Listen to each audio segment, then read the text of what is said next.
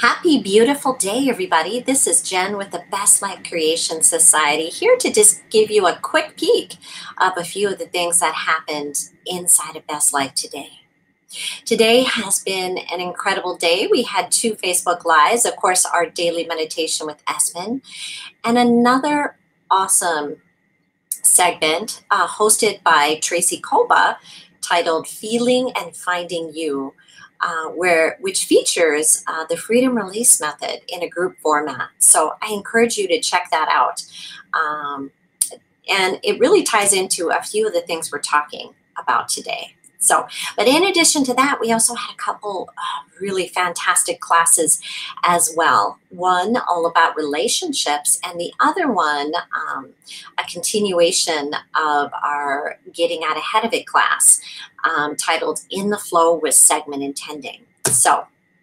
But I'd love to share with you today a wonderful, some information from this book, this little book here called Getting Into the Vortex by Esther and Jerry Hicks. And just a little greater understanding of who you are and how loved, valued, and appreciated you are for being you. So this first little excerpt here is really all about our breathing and how it connects us to who we really are. So take a listen to this. It says, many assume that the process of breathing is only about your physical nature, but that is not the case. The process of breathing is much more than an essential function of your physical body. Indeed, it is the flowing of spirit to you and through you. That is the reason that when the focusing of spirit through your physical body ceases, your breathing ceases also. Yeah, take that in. Really, really powerful. And it makes perfect sense, right? We identify independent life as beginning with first breath and the cessation of physical life that return to non-physical energy upon last breath. So, and here's a continuation of that, and really to understand our importance in this wonderful physical universe.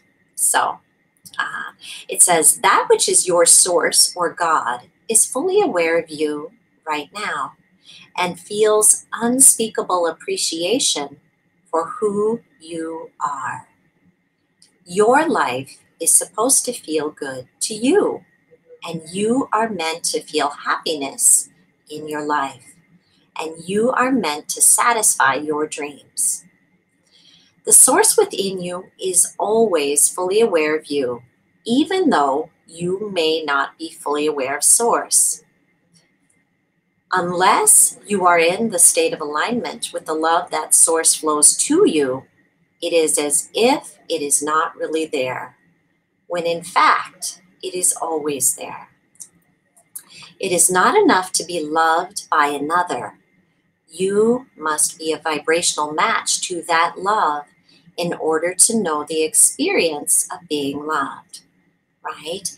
Just kind of like the previous video I did, discussing what are you tuned to, right? When you can really tune into that feeling of God or source, right? That feeling of pure love energy. Yeah. Now you can really also receive that as well.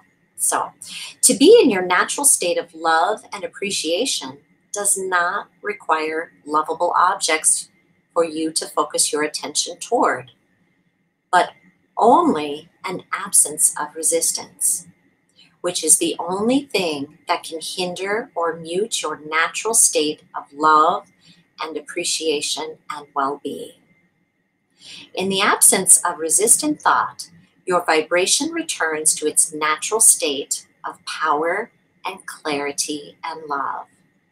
In the absence of resistant thought, your true nature of resilience and replenishment and vitality returns. In the absence of resistant thought, your true nature of eagerness and joy and fun returns. It is not through struggle and effort and trying that resistance is released, but instead through distraction and releasing and relaxing, right? Um, and that's something, if you choose to tune into Tracy's segment with the freedom release method, you'll feel that. Or to incorporate some of these other tools, right, that we talk about and will continue to talk about over the upcoming days. But even if you take just a deep, cleansing, deliberate breath, you can really feel that energy. So, um, yeah, and just this closing last two sentences. Your life is supposed to feel good to you, and you are meant to satisfy your dreams. There is nothing more satisfying than the deliberate alignment with what you have dreamed. Yeah, yes, you are meant to feel good, and know that it's possible. And if you're already feeling good, know that there's more to come. Know that all that has preceded you has served you well, and to just enjoy the beautiful and unfoldment of your life, your beautiful becoming. Thank you for being you. You are loved and appreciated.